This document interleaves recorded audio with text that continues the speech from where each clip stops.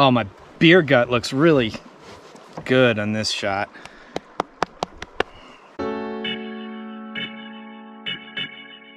Hey, I'm Ben. I'm a huge fly fisherman.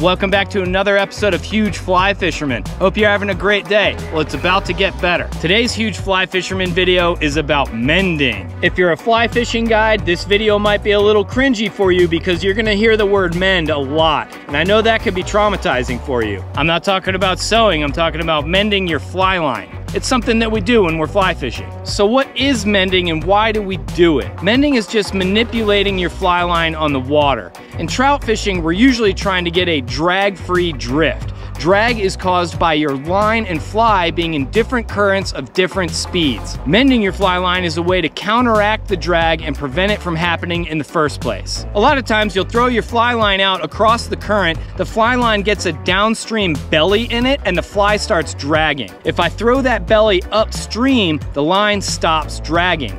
That's mending. Drag-free drifts are very important, so mending is also very important. If you can mend well, you will catch more fish. One of the keys to mending is to mend before you need to mend. If your fly or bobber starts dragging and you mend to get it to stop dragging, you're already behind. The point of mending is to keep the drag from happening in the first place. It's preventative. Mending is always different. You're not always gonna mend upstream or downstream or whatever. It's gonna vary depending on where you're standing and what you're doing. If I'm fishing and mending and getting good drifts down here, I might have to mend completely differently if I move 5 feet upstream. The currents are different there. I generally mend 2 different ways. For close-in mending, I use the rod tip to throw the line around. I'm throwing a belly of line upstream or downstream, and it's good out to a couple rod lengths. My other method is the lift, move, and set. I use this for when I'm fishing far away and I need to mend a lot of line. Rather than throwing the line, I lift my rod, move the line, and then set it down. It's important to use your whole arm and lift it up high, like this, not like this. When you're mending, don't be shy about it. Mend the whole line if you need to. If you're bobber fishing, typically you want to mend the whole line all the way to the indicator, but try not to move the indicator itself. If it moves around a little bit, that's okay. It's not the end of the world, but try to not move the indicator or your fly.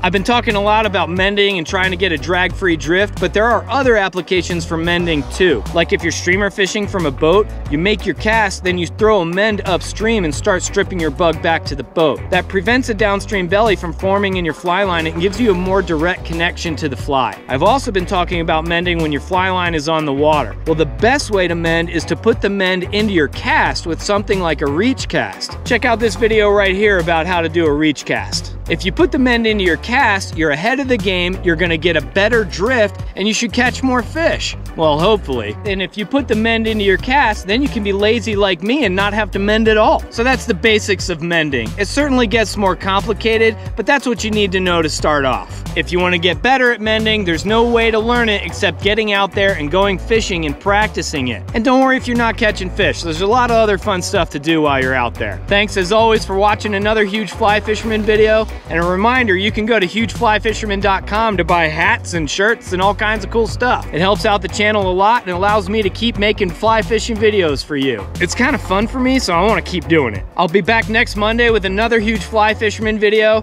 Until then, stay safe out on the water, mend everything you can, and stay huge.